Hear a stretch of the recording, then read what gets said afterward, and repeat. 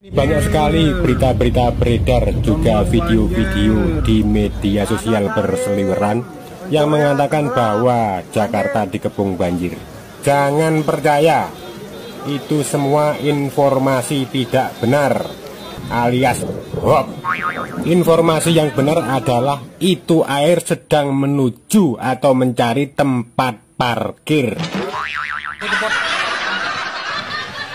Bukan banjir, itu memang parkir air. Bukan banjir, itu memang parkir air. Kata Pak Anies ini parkiran. Ternyata banjir isinya. Bukan banjir, itu memang parkir air. Bukan banjir, itu memang parkir air. Strategi kita adalah kita ingin menerapkan strategi zero runoff untuk seluruh kawasan.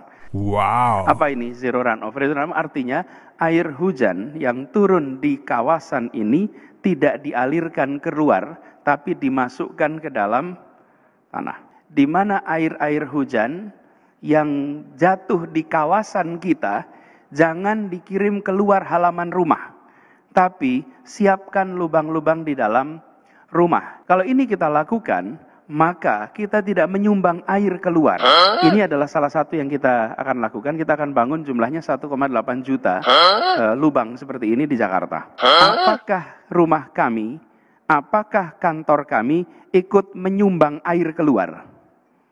Tolong hilangkan sumbangannya. Bukan banjir, itu memang parkir air. Sudah sejak lama, warga Kembangan Jakarta Barat meminta Anies Baswedan melakukan normalisasi sungai seperti yang dilakukan Ahok. Tapi sampai kini, tak pernah dilaksanakan. Akibatnya, perumahan warga Kembangan kembali direndam banjir rutin. Sudah sejak 2 minggu lalu, perumahan warga Kembangan direndam banjir.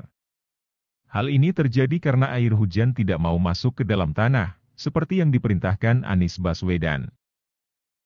Tinggiannya Pak, berapa cm Pak? Iya, kira-kira hampir 1 meteran lah.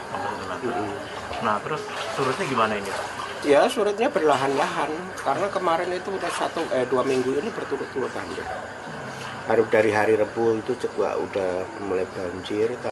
Warga berharap pemerintah Kota Jakarta Barat melakukan refungsi saluran air dan normalisasi kali angke agar permukiman warga tak menjadi langganan banjir. Ternyata benar kan? Air hujan itu tidak bisa masuk ke dalam tanah. Akhirnya di penjara airnya. Air. Bukan banjir, itu memang parkir air. Salah satu ruas dan permukiman yang terdampak di Jalan Kemang, Jakarta Selatan banjir dengan ketinggian 130 cm, mengganggu aktivitas warga. Sebelumnya, Badan Penanggulangan Bencana Daerah BPBD DKI mencatat 7 ruas jalan dan 5 RT tergenang banjir akibat dari hujan yang turun hari Kamis dan sejak Kamis sore tepatnya. Berdasarkan informasi BMKG, telah terjadi hujan dengan intensitas sedang hingga lebat yang melanda sebagian wilayah DKI Jakarta. Ini aneh, betul-betul aneh, dan ini melawan sunnatullah. Kenapa? Air itu turun dari langit ke bumi, bukan ke laut. Harusnya dimasukkan ke dalam bumi, masukkan tanah. Di seluruh dunia air jatuh itu dimasukkan ke tanah. Bukan banjir, itu memang parkir air.